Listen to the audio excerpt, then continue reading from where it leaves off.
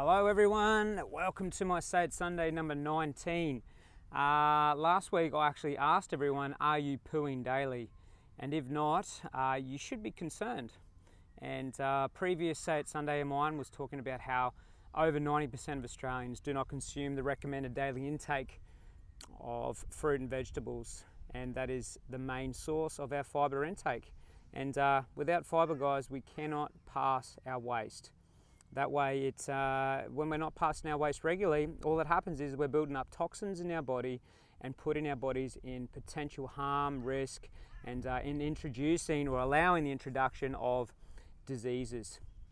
It's a scary thought, guys. So eat your damn veggies and let's take a poo every day, at least once. So my Say It Sunday number 19, as I mentioned last week, I wanted to talk about microbiome or your gut bacteria. Some people know it as probiotic. So next week I'm going to talk about prebiotic. This week is about probiotic. Now guys, by no means am I a doctor. I do my own research, and there's a doctor who I follow, a gut doctor called Dr. B.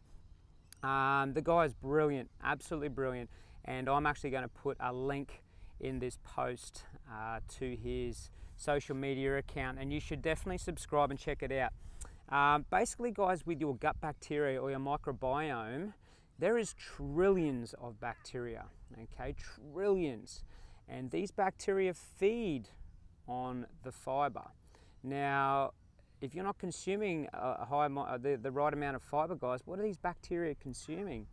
Okay, and 95%, they say 95% of our serotonin, our happy hormone, is produced in our gut. 5% only from our brain. 70% of our immune system is built from our gut. 70%. If you're someone that's getting sick all the time and your diet is full of processed food, takeaway, high amounts of particular proteins and things like that that aren't clean and healthy with chemicals in them and things like that, guys, you are really allowing your body to be in a really unhappy state all the time. Now, what you need to do, guys, is make sure that your body will produce gut bacteria that will be hungry for the food you give it most.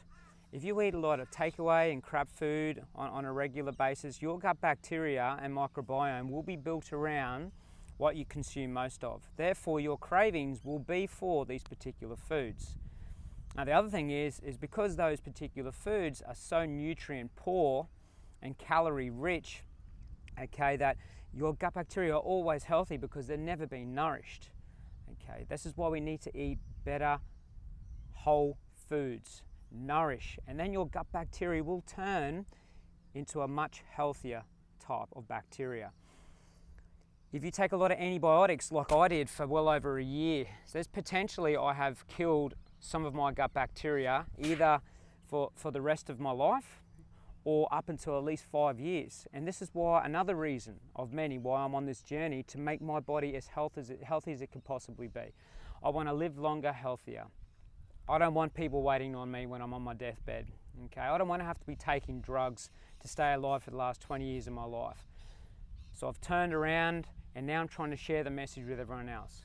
Let's take a poo daily, let's eat more fruit and vegetables, let's get our fibre intake up, let's feed our gut bacteria what it needs, and let's get our immune system strong. Let's get sick less, okay?